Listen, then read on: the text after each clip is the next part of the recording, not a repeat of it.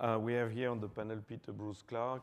He's operating partner at Social Impact Capital. That is a venture capital fund that invests in socially and environmentally responsible startups.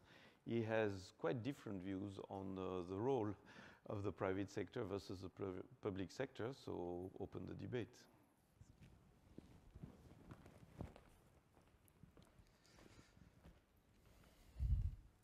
Thank you for the introduction, Patrick. I also wanted to say thank you to the World Policy Conference for having me this year. It's actually my first time at this conference and my first time in Marrakesh. And over the last few days, I've just been so astounded by the programming. It's wonderful, so thank you. Since I'm here today as a representative of a venture capital firm, predictably, I will be speaking from a market perspective. After all, I do investment every day. And it is our belief that early stage venture capital is a key tool in generating social and environmental impact. But I also want to say that it brings me immense joy to be amongst all of you here today, an informed international community. I love that we more or less agree that climate change exists and that is indeed a crisis. In the United States, we're unfortunately experiencing a bit of a gap in leadership there. And so many of us, as a consequence in business and finance, have had to step up. So on the topic of climate solutions, I wanted to say three things. Firstly, the climate crisis is a complex challenge. Secondly, I'm going to provide real-world examples of businesses both in the United States and abroad who are targeting what I think is a humongous market opportunity, and I call that the climate industry. Finally, I wanted to touch on how we're talking about the climate crisis. I believe that there are two ways that we need to narrate it, and that there are two ways that we should not. So the climate crisis, it's a complex, non-linear, multi-industry systems challenge. It requires various different solutions that leverage the best of all worlds and the market. International and national tax, on carbon, subsidies to underwrite clean energy, or simply saying that we should use nuclear.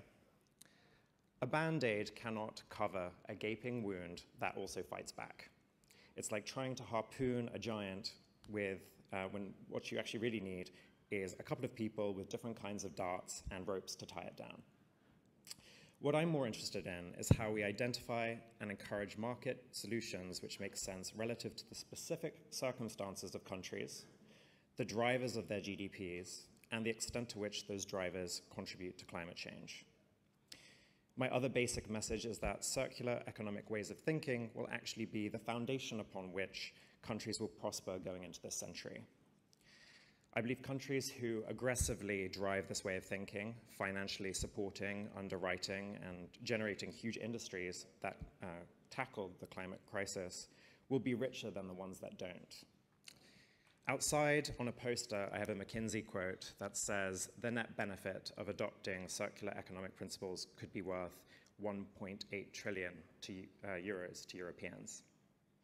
I actually wanted to go further than this and say that globally the climate crisis is worth $26 trillion. To put that in perspective, the global economy is roughly worth $100 trillion, so ultimately that's a fourth of the global economy. Now you might laugh and you might say, but you can't make money out of climate change, can you? Well, unfortunately for you, you're wrong. You can, and we are. I wanted to give you two examples of businesses tapping into the multi-trillion-dollar industry that is climate solutions.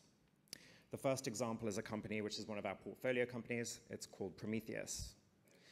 Prometheus is a San Francisco-based startup that sucks carbon out of the atmosphere to create gasoline and other fuels. It is the first quote-unquote carbon net zero fuel. The core technology Prometheus uses is a carbon nanotube membrane, which has many applications across climate and indeed within water desalinization too. They will soon produce fuel on price parity with traditional market players, and within the next few years, the company believes it will be able to produce at a significantly lower price. Prometheus is just but one company who's transforming transportation energy markets in a fundamental way. A couple of months ago, they actually sold their first jet fuel to a company called Boom Supersonic. Boom will only use carbon net zero fuel from now on. And we're excited because this is a multi-billion-dollar investment opportunity. For my second example, I wanted to let you guys into a little secret. This is a plastic recycling company based between Johannesburg in South Africa and in Colorado in the United States. This stealth company can take 90% of plastic, waste plastic, and recycle it and turn it into fuel, energy, and heat. Plastic, just so you know, has a higher density than coal, and it represents a resource valued at $2.3 trillion globally.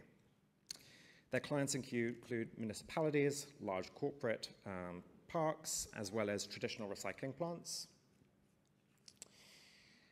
And the cool thing about their solution is that it's very low capex, it's cheap to make, it's modular. One unit can basically process 1 ton of plastic a day, and to increase capacity, you just need to add another one, a little bit like Lego. To put this in perspective, if the company had 200 clients globally, it would be generating somewhere between $100 and $200 million annually. So it sounds like a terrible business, right? So you might have been thinking, so what do these amazing companies have in common? Well, to me, these companies are reframing the externality problem. Instead of saying, oh no, we're doomed, climate change is a problem, externalities are terrible, they say, I love carbon, atmospheric CO2 is worth $1 trillion annually. I love waste plastic, nobody wants it, and it's worth $2.3 trillion. The climate crisis is a challenge, and it's an emerging set of industries and sectors. So finally, I wanted to tackle something head on.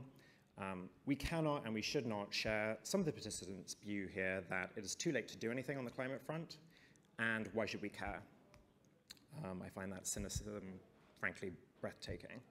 All is not lost, business as usual is not fine, and we challenge this stance by financing companies every year that will ultimately disrupt legacy players who choose not to take advantage of the crisis, players who disregard a multi-trillion-dollar market opportunity. And you know what? We will try to make millions of dollars doing this. As we like to say at Social Impact Capital, the only thing that stops a bad guy with a business is a good guy with a better business. And I think I wanted to end on just saying that a challenge by definition is both a risk as it is an opportunity. The climate crisis is a market challenge. Thanks. Maybe before we move on, because I was expecting a little bit more on your investment thesis, because how much capital do you want to raise? How much capital do you want to allocate? What type of return are you seeing? Do you take any sustainable criteria on your investment thesis? We say, well, maybe we do a little bit less, which will not excite a lot of people. So what is your investment thesis? So our thesis is that we invest globally and regionally. We think that innovation is emerging outside of Silicon Valley, and we're frankly very happy about that because valuations are a lot better. We look for companies where the driver of the business model is a social environmental impact. It is internal to the mode of production. It's not something that you just strap on at the end. And so we look for companies across an array of different sectors. We're actually sector agnostic. We do care about certain causes. We do prioritize certain causes. I personally prioritize by sort of the extent to which a problem represents an existential risk, so typically from climate, healthcare, all the way down. But in terms of stages, we're basically de-risking impact deals that the traditional market will not take. So, how much? How much? How much, sorry, what was the question? You want to invest? So initially 100 million, and then we'll go up from there to 250 up to $1 billion. We want to deploy hopefully trillions of dollars. I mean, not our one firm, but at least set a market standard of what people should be investing in. Okay, thank you.